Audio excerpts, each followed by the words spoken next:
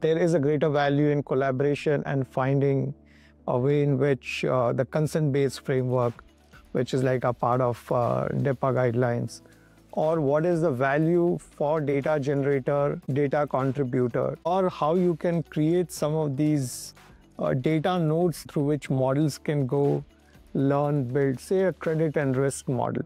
So obviously the first type of data is the so-called public data. The second type of data is non-personal data.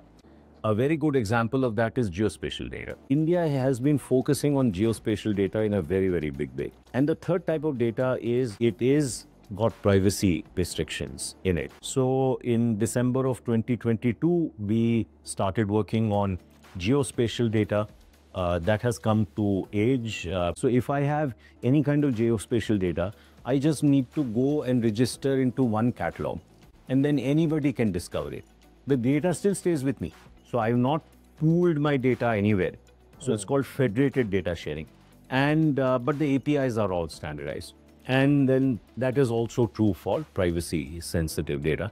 So essentially what you're going to get is a lot of type 1 and type 2 data collectives. Type 1 data collectives there are lots of them in the world. And what India has done is to standardize. And that is a leap forward.